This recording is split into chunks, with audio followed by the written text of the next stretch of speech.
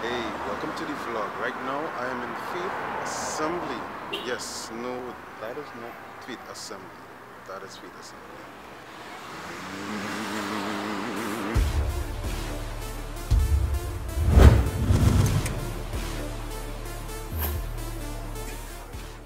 I attended the We Stand conference that was organized by Freedom Generation, which is the youth arm of Faith Assembly. I went to the conference last year and it was really good.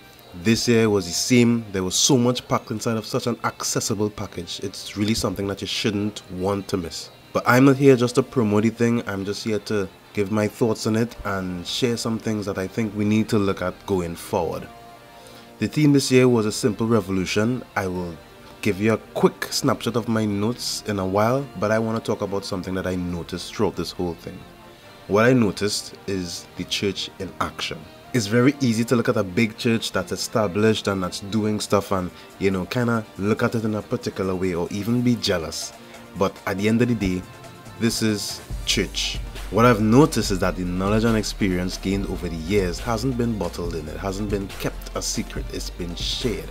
And it follows the simple principle of Jesus telling us to go out and make disciples. This is what the church is about. Encountering God, God empowering you, you empowering someone else, and then allowing them to spread that message. And that is what I saw. I saw the church empowering each other. The church has no place for disunity. In unity we have strength. The stronger areas of the body need to build up the weaker areas of the body. We are supposed to be duplicating Christ-like character, but still recognize that there's beauty in diversity.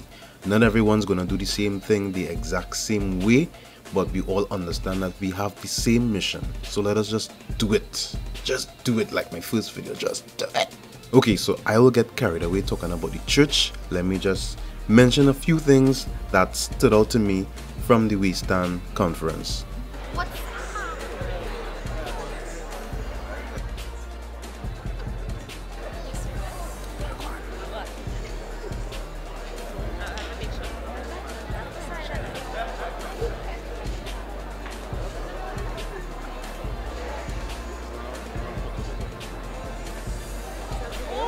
So the simple revolution, Lyndon Balcaran really laid it out very nicely. He was an excellent opening batsman. And one of the things that stood out to me was that clutter is an excuse for mediocrity.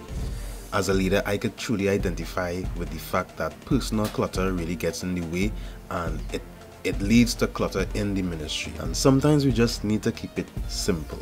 Really and truly, we just need to keep it simple. Many other topics were mentioned, stuff like clarity about your vision and your plan, not just doing youth activities because you want to do youth activities, but actually having an end game. Stuff like movement. Pastor David Charles said that life is movement, life is growth. Leadership, it's all about character, alignment, focus. Just a lot of good stuff packed into that accessible package. So right now it's lunchtime, the best part of the day, and I just ate a very tasty meal. And by the way, we had breakfast and lunch and a lot of spiritual food for only $50. So this was really good. A lot of good stuff. And right now everyone is eating, having a good time. As you can see, it's a good attendance. The place is not totally packed out, but it's a good attendance, and we want to encourage everybody next year to really be part of this. I really want to thank everyone who was involved. Big up the Freedom Generation team who really did an excellent job. I want to challenge everyone who was there to take a next look at your notes, read it over, let things sink in, and even challenge yourself to apply some things that you wrote down. And for the folks who weren't there, check someone who you knew attended and ask them to give you a copy of their notes. God said to share. I will leave you with one last quote regarding focus. The quote is, "You can multitask, but you cannot multi-focus." That's it for this video. Remember to like our new Facebook page, but firstly subscribe to us here on YouTube. This is the vlog. Stay awesome. Merry Christmas.